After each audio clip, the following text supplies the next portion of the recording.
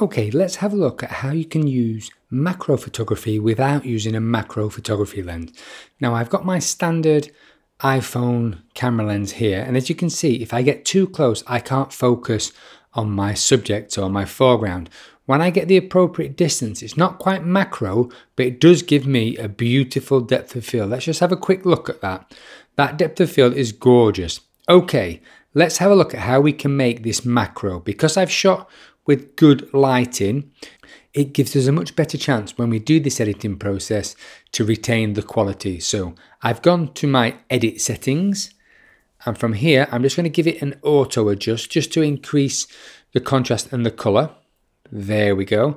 I've gone to my crop settings, and all I'm going to do is I'm just going to two fingers push apart, and I'm just going to zoom my image in just until it looks like it's macro photography, but it's not quite losing quality. There we go. And I've gone to 16:9, and that is how you can make your image look like macro photography without using a macro lens.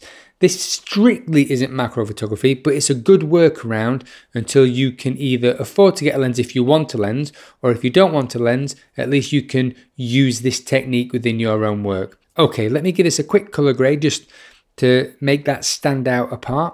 Excellent. And there's my finished photo. I'll pop it in and you can have a look for yourself.